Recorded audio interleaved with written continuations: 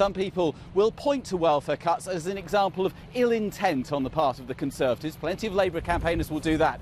He says... He says, and he's in a drier place than I am right now, he says what you're doing is you're doing down the departmental spending because you need to find deeper cuts in spending in government departments. So in real terms, that means spending on things like schools, on hospitals. I might give up on that.